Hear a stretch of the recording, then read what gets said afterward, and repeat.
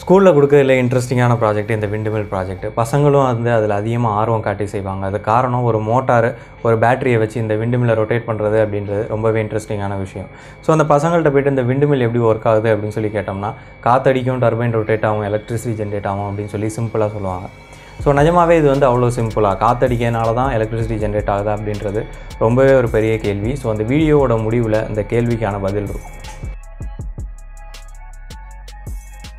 காற்றுல இருக்க எனர்ஜியை வந்து நம்ம ஃபஸ்ட்டு புரிஞ்சிக்கலாம். அந்த எனர்ஜியை கைனெட்டிக் எனர்ஜி அப்படின்னு சொல்லுவாங்க. பொட்டன்ஷியல் டிஃப்ரென்ஸ் ஏற்படுறதுனால தான் இந்த எனர்ஜி வந்து உருவாகுது.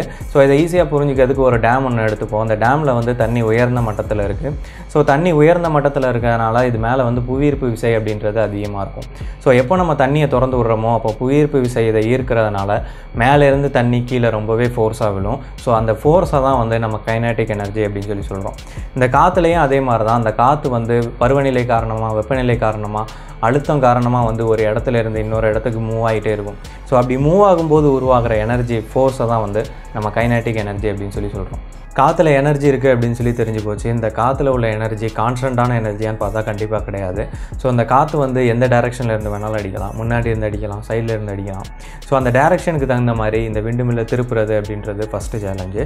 ஸோ இதை சால்வ் பண்ணுறதுக்காக யாவிங் மெக்கானிசம் அப்படின்றத ஒன்று கொண்டு வராங்க. இந்த யாவிங் மெக்கானிசத்தை ஈஸியாக புரிஞ்சிக்கிறதுக்கு இந்த ஃபேனை வந்து நம்ம டர்பைனாக கன்சிடர் பண்ணிப்போம். ஸோ இங்கே வந்து நான் பின்னாடி வந்து ஒரு பிளேட்டை வந்து கனெக்ட் பண்ணுறேன். ஸோ இப்போ எனக்கு வந்து காற்று முன்னாடி இருந்து பின்னாடி அடிக்குது அப்படின்னு சொல்லி வச்சுக்கலாம். அண்ட் டர்பைன் வந்து இந்த பொசிஷனில் இருக்குது அப்படின்னு சொல்லி வச்சுப்போம்.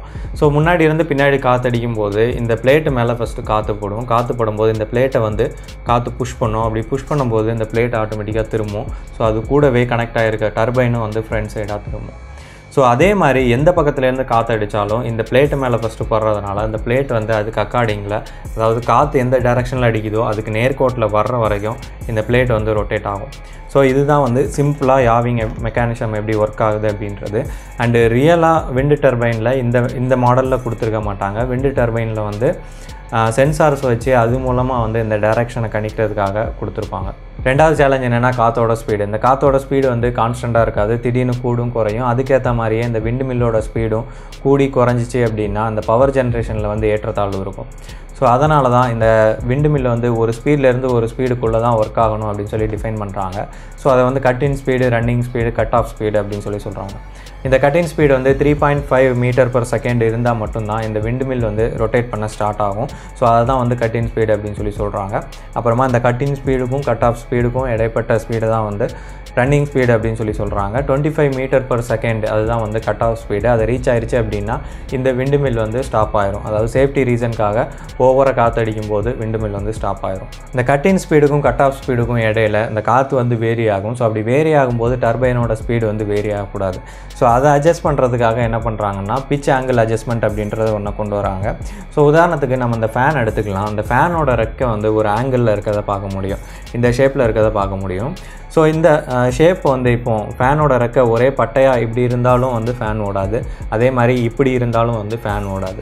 ஸோ இதை ஒரு ஆங்கிளில் வைக்கும்போது தான் ஃபேன் வந்து காற்றை கட் பண்ணி அது மூலமாக காற்றை கொடுக்குது.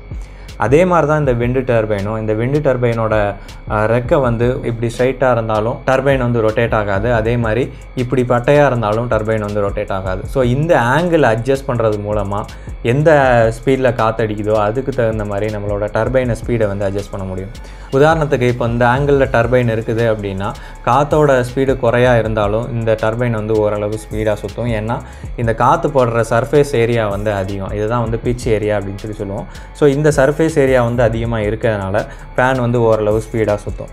அதே மாதிரி இப்போ காற்றோட ஸ்பீடு வந்து ரொம்ப அதிகமாகுது அப்படின்ற போது அதிகமான ஸ்பீடுக்கு இந்த டர்பைன் சுத்த போகும். ஸோ அந்த டைமில் இந்த பிச்சோட ஆங்கிளை வந்து நம்ம இப்படி ஸ்ட்ரைட்டாக திருப்பிட்டோம் அப்படின்னா, ஓரளவு ஸ்ட்ரைட்டாக திருப்பிட்டோம் அப்படின்னா, ஸோ அப்போது காற்று மோதுகிற அந்த ஏரியா வந்து குறைஞ்சிரும். ஸோ அப்படி குறையும் போது அதே ஸ்பீடில் தான் வந்து ஃபேன் சுற்றும். ஸோ ஃபேனோட ஸ்பீடு வந்து இன்க்ரீஸ் ஆகாது.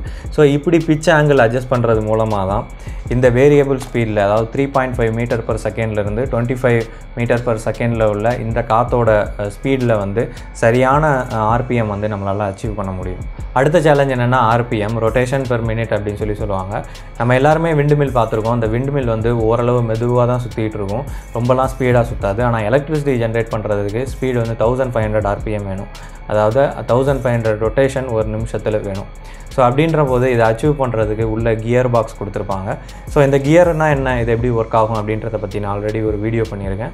ஸோ அந்த வீடியோ பார்த்தீங்கன்னா கியர் வந்து எப்படி ஒர்க் ஆகும் அப்படின்றது டீட்டெயிலாக இருக்கும். ஸோ அதோட லிங்க்கை நான் டிஸ்கிரிப்ஷனில் கொடுக்குறேன். இப்போது இந்த வெளியில் இருக்க மெயின் டர்பைன் வந்து 15லேருந்து 17 RPMல தான் சுற்றும்.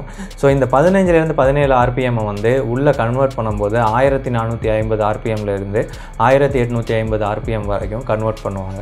அடுத்த சேலஞ்ச் வந்து ஸ்டார்டிங் டார்க். நம்ம சின்ன வயசில் எல்லாருமே சைக்கிள் ஓட்டியிருப்போம். டபுள்ஸ் வச்சு ஓட்டும்போது நம்ம ஆரம்பத்தில் அதிகமாக பெடல் பண்ணால் மட்டும்தான் அந்த வண்டி அப்படின்றது மூவ் ஆகும்.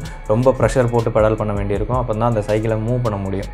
அதே கொஞ்சம் நகர்த்திட்டோம் அப்படின்னா அப்புறம் நம்ம ஈஸியாக லைட்டாக பெடல் போட்டாலே போதும், வண்டி மூவ் ஆகிட்டே இருக்கும்.